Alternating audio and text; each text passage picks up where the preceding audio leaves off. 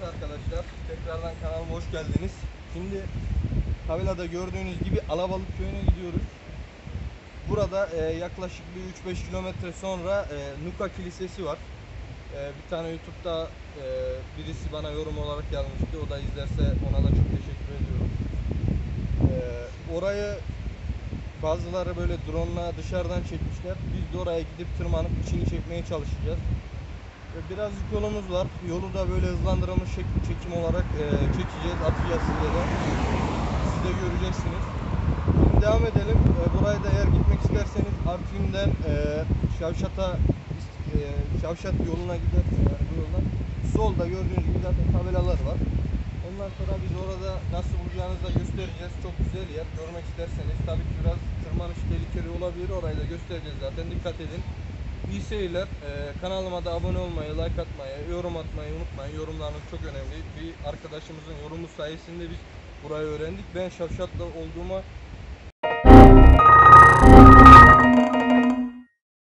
Şavşat'ta olduğum zaman bile ben orayı bilmiyordum yani.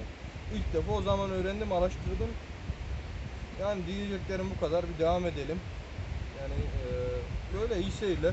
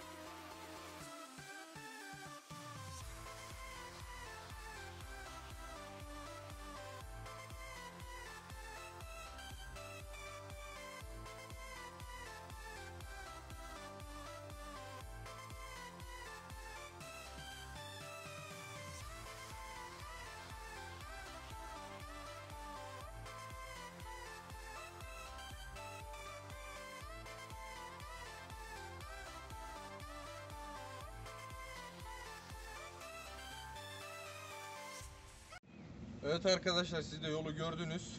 Şimdi geldik. Bakın şu karşıda görünüyor. Şimdi hemen bu yol devam edeceğiz. Şurada ileride evler var. Evlerden yol iniyor. Oradan da o dereden artık tırmanmaya başlayacağız. Az bir yolumuz kaldı. Devam edelim. Hemen birazdan videoda görürsünüz.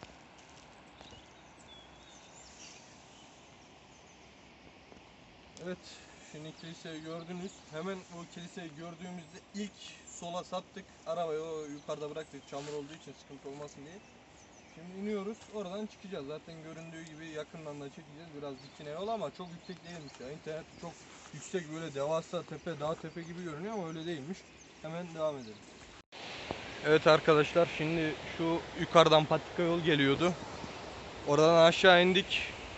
Şimdi şurada gördüğünüz gibi, görüyor musunuz? Evet, Nuka'mız orada. Burada bir tane ev sahibi hala vardı yani. Tanımıyorum kendisini. Ona sordum burası nasıl inebiliriz diye, kendisi tarif etti. Çok sağ olsun. Siz de buraya geldiğinizde böyle tarif alarak filan bulabilirsiniz. Güzel yer, böyle doğanın içinde, mükemmel bir kayanın yanına yapılmış. Böyle devam ediyoruz.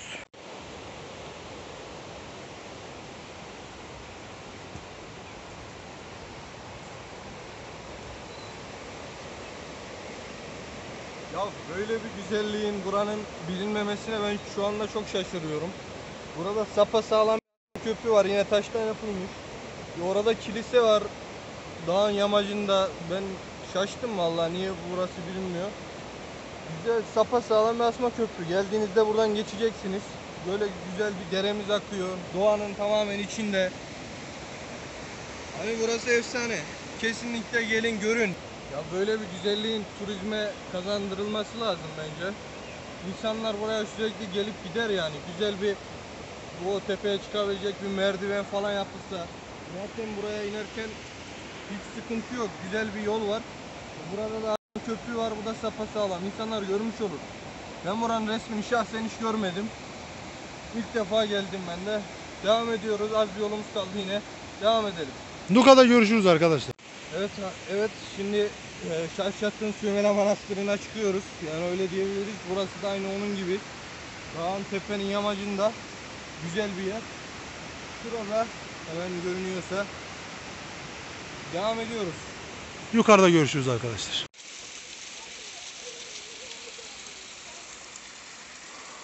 Evet, devam ediyoruz. Gördüğünüz gibi yine su olduk. Sıkıntılı bir yol. Hep taş, diken. Sürekli yani ya kayıyorsunuz ya diken batıyor. Biraz da ıslak yosunlar ya, kayıyorsunuz. Neyse. Buraya kadar geldik. Gördüğünüz gibi hemen şu tepenin üstünde orası az kaldı. Hepsi sizin için yine. Görüyorsunuz. Bir arkadaşımız istedi. Onun için çekiyoruz burasını. İçinde göstereceğiz çıkabilirsek şayet. Yani hepsi sizin için. Bakın bir arkadaşımız hemen yazdı. Biz de araştırıp bulduk, buraya geldik. Ben bilmiyordum şahsen burasını. Neyse, biraz yolumuz var da inşallah uçup düşüp bir yerimizi kırmazsak devam edeceğiz. Evet. Görüşmek üzere arkadaşlar. Evet arkadaşlar. Bu kilisemizin oraya geldik. Nukas Sakdari Kilisesi, Nuka Kilisesi de olarak biliniyor. Hemen şuradan geçeceğiz. Biraz tehlikeli. Üstümüze başımızda battı, kusura bakmayın. Şimdi geçelim, hemen içeri girelim bakalım. Buradan göründüğüm kadarıyla içeride pek bir şey de yok gibi ama neyse, bakacağız. Buranın da ben internette içinin ne görüntüsünü ne fotoğrafını bulabildim. Yani yok herhalde. İlk yapmış olabiliriz. Eğer öyleyse de bundan mutluyum şu anda. Çok dikkatli geçmemiz lazım. İlkler bizim işimiz arkadaşlar.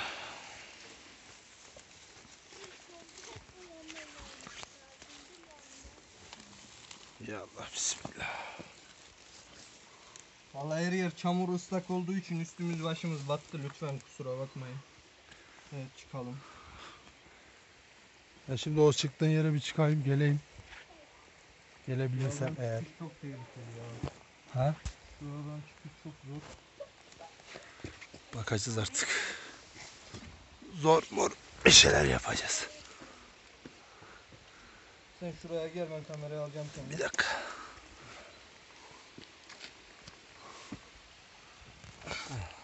Şimdi hemen enişteyi alıyorum. Bak. Hemen durduruyorum videoyu. Şu eniştemi buraya alayım, devam edeceğiz. Nasıl çıktın? Evet, o tehlikeli yeri geçtik. Şimdi çıkıyoruz. Yavaş yavaş o ağaçtan tutunarak. Üstümüz başımız yine berbat. Yine kusura bakmayın tekrardan. Yine battık. Evet, içeri girdik arkadaşlar.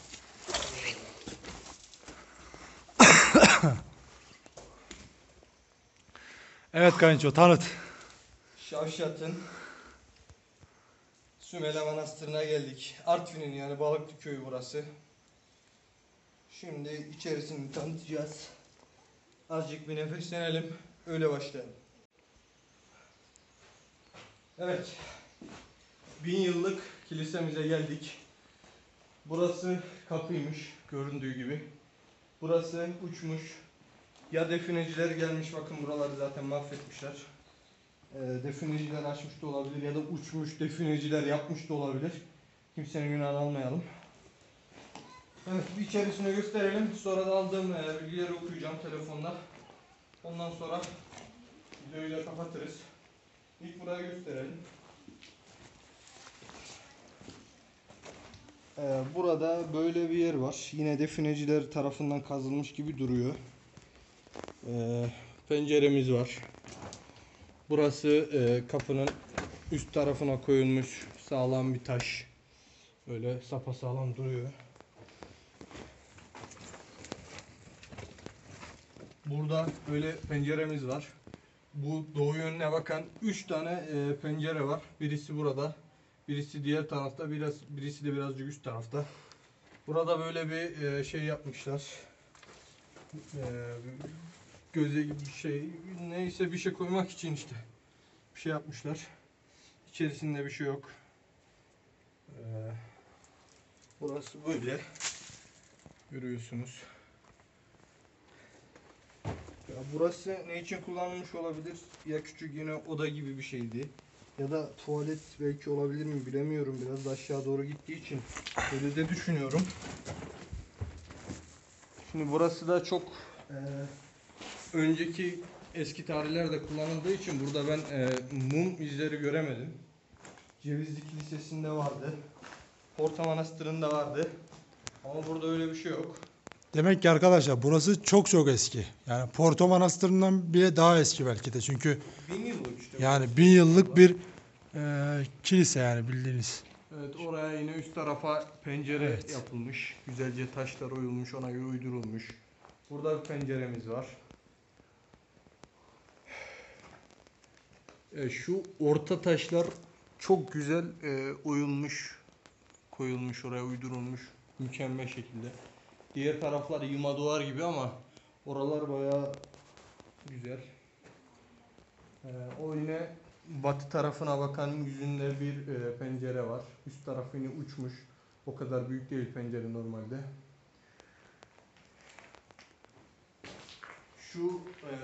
Şuradaki boşluk yine uçmuş orası üst taraftan. Sonuçta 1000 yıllık bir yer. Yani bayağı eski bir yer. Buralar böyle eski yapılmış, harçta böyle sıva gibi yapılmış, düzleştirilmiş ama zamanla böyle bazı yerler dökülmüş.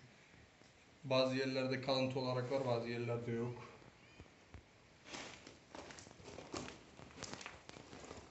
Şu üst tarafta neredeydi? Porta Manastırı'nda vardı yine aynı bu şekilde. Artık üstüne ışıklandırma ile ilgili bir şey mi koyulmuş bilemiyorum. Ama bir şeyi yeri gibi yani.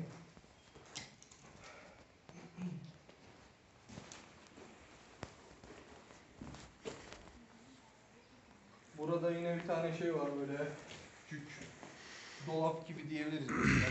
Yeri yapılmış. Böyle içi boş, boşaltılmış. Bakın böyle salyangoz filan var. Salyangoz kalıntısı. Yine gene salyangoz da olsa arkadaşlar burada bir salyangoz yaşamış. Aynen.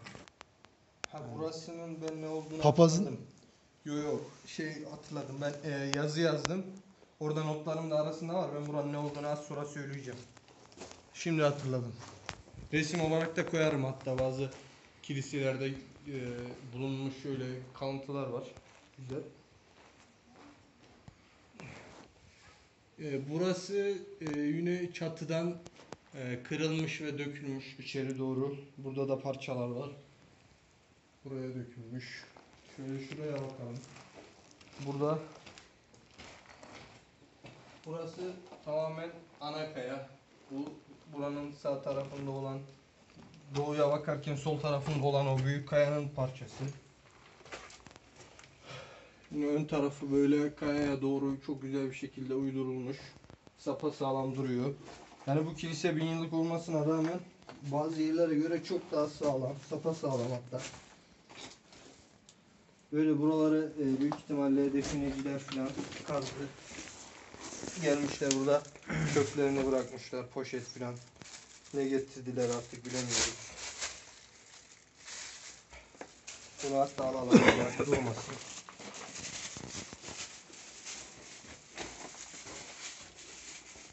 Başka neyimiz var? Evet, burada da 3. penceremiz var.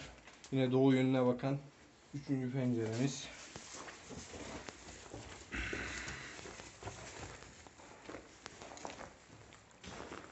Evet, gördüğünüz gibi Nuka Kilisemizde böyle. Nukas Sakdari diye de geçiyor. Yani inşallah beğenirsiniz. Burayı bir arkadaşımız yorum olarak yazmıştı bir videomuzun altına. Oradan gördük. Ben de bilmiyordum buranın varlığını. İşte öğrendik. Yerini falan bulduk. Bayağı kolaymış yeri de gelmek isterseniz ama tırmanışı bayağı zor. Biz de şimdi ilkbahar olduğu için böyle derenin falan aktığı zaman da geldik. Bayağı çamur falan. Bittik. Evet. Kilisemiz bu kadardı. Şimdi bir de bilgilerimiz vardı. Onları da okuyalım.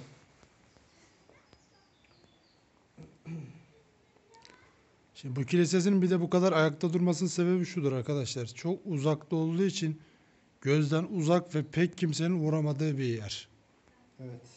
Pek kimsenin uğramadığı için bu kadar ayakta durmuş. Yani tabi burada çer çöp olan vardır. Tolga'nın da dediği gibi defineciler vesaire gelmiş olabilir belki. Belki hani başka kişiler gelmiş olabilir ama olay bunlara var. Evet kardeşim, sendeyiz. Evet, hemen okuyorum. İsim olarak zaten söylediğim gibi buranın ismi Nukas Sakdari. Unutulmuş olan kiliseye Nuka adında bir keşişin yerleşmiş olabileceği söyleniyor. İşte bu ismi Nuka diyoruz ya, işte o buraya yerleşen keşişin ismi olarak, yani ismi olabilir. Evet, bu Alabalık köyünde olduğunu yazdım. Şimdi Alabalık köyünde, biz aslında Alabalık köyüne doğru gidiyorduk. Meğersem çok yani çok ters gidiyormuşuz. Şurada bir tane HES var. HES'in oradan o Alabalık tabelasından geçtiğinizde yaklaşık 5-10 dakika bir yol geliyorsunuz. Zaten sol tarafa bakarak gelirseniz burada görünüyor. Hemen okuyorum. Kitabesi bulunmayan yapının bölgede önemli dini faaliyetlerde bulunan Rahip Grigor Kantza tarafından muhtemelen 8. yüzyılın sonunda Bagratlılar döneminde kurulduğu yazılı kaynaklardan anlaşılmaktadır diyor. Yapı doğu batı doğrultusunda dikdörtgen çerçeve içerisinde bazilika planlı olup dıştan 10 metreye 7,35 metre ölçülerine sahip olduğunu yazmışız. Kilisenin doğu cephesi istinat duvarı üzerine oturtulmuş olup apsis ve pastoforyon diyordum ya, şurasının ismi ne diye. İşte ben onu resim olarak da koyacağım oraya, belirtirim. İşte burada herhalde böyle bir şeylerin yani koyulması için olduğunu düşünüyorum. Pastoforyon odalarını bu yöndeki yüzeylerinde oluşmaktadır burası. Erken Hristiyan ve Bizans mimarisinde diakonikon ya da prothesis görevini yapan ve apsidinin iki yanında yer alan odaların ikisi birlikte pastoforyon diye adlandırılmaktadır. Pastoforyon, litürjik objelerin saklandığı bu mekanlara verilen genel addır. Evet, burası. Burası. Resim olarak da koyacağım. Litürjik objelerin saklandığı diyor.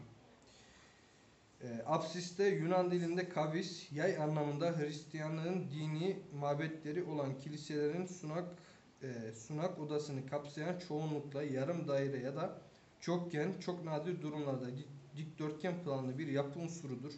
Az önce okuduğum yerdeki şey. Apsisler antik döneme ait bazilikalarda yaygın olarak da mimari öğe olarak kullanılmıştır. Batı cephe, orta nef ve yan nefin bu yöndeki yüzeylerinden oluşmaktadır. Kuzey cephe tamamıyla ana kayaya birleştirilmiştir. Şu alt taraf diyor. Bu taraf. Evet, bu taraf. Gösterdiğimiz yer. Karıştırdım. Alt tarafta da var aynı öyle bir şey. Kuzey cephe tamamıyla ana kayayla birleştirilmiştir. Kuzey nefin doğusunda apsis ve kare şeklinde iki niş vardır. Yapının günümüzde herhangi bir süsleme ulaşılmamıştır. Gördüğünüz gibi içerisinde bir süsleme, bir boya şekli veya hiçbir şey, böyle bir şey yok. İç mekandaki halen mevcut sıvılardan freskli süsleme sahip olduğu anlaşılmaktadır. Onu da belki bulabilirsem koyarım. Freskli süsleme diyor. Şu herhalde şu şeyler. Evet, bilgilerimiz bu kadardı. Daha detaylı bilgi de internetten bulabilirsiniz. Bu videoyu da biz çekiyoruz. Burayı çeken yoktu. Ben bulamadım en azından. Başka ne diyebiliriz? Öyle genelde böyle büyük değil burası. Üst taraf uçmuş ama genel olarak ayakta. Çok sağlam duruyor. Kapımız var. Kapının alt tarafı yine uçmuş. Ya defineciler girmek için açmıştır ya da uçmuş yeri kapatmış da olabilir. Yan tarafı sonradan yapılmış gibi görünüyor. Öyle. Yani kilisemiz bu kadardı. İnşallah beğenmişsinizdir. Yolu çok zorluydu. Çamur, su, öylece battık üstümüz başımız. Kusura bakmayın tekrardan. Evet, izlediğiniz için çok teşekkür ederim. Evet arkadaşlar, sizin için zor yollardan, tehlikeli yollardan gelip bu videoyu yaptık. Sizden de tek ricamız abone olmayı unutmayın, like atmayı ve yorumlarınızı atmayı lütfen ihmal etmeyin. Evet. Bize destek olun lütfen. Sizin Uğraşıyoruz. destekleriniz, Biz de artık bu yola girdik bir şeyler başarmak için. yani sizin desteklerinize ihtiyacımız var arkadaşlar. Siz ne kadar destek verirseniz biz o kadar üreteceğiz. Gördüğünüz gibi tehlikeli yoldan geldik. Şimdi tekrar geçerken bir ufak bir kesit yine alacağım. Tolga geçerken oradan ufak bir kesit yine alacağım. Ne kadar tehlikeli olduğunu siz daha iyi anlayacaksınız. Evet, ben bir bu içerisini hemen bir çekelim tekrardan gösterelim.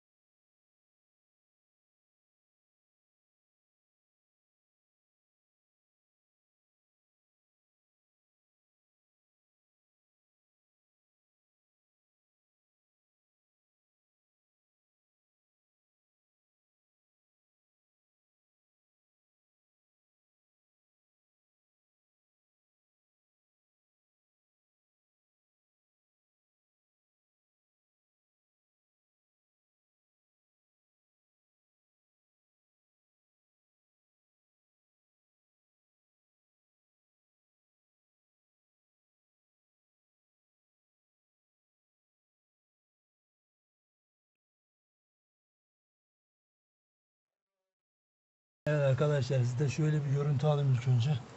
Bakın ne kadar yüksekte olduğumuzu, hatta şöyle yapayım. Ne kadar yüksekte olduğumuzu görün. Şu anda penceresindeyim, yani kilisenin bildiğiniz penceresindeyim. Şu anda biraz dışarıdan da çekim yapmaya çalışacağım. Bakın. Görüyorsunuz. Yani bu şekilde bir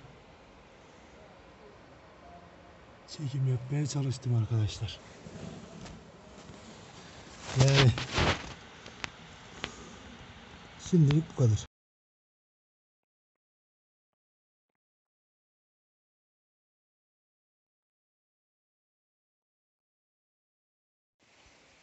Evet.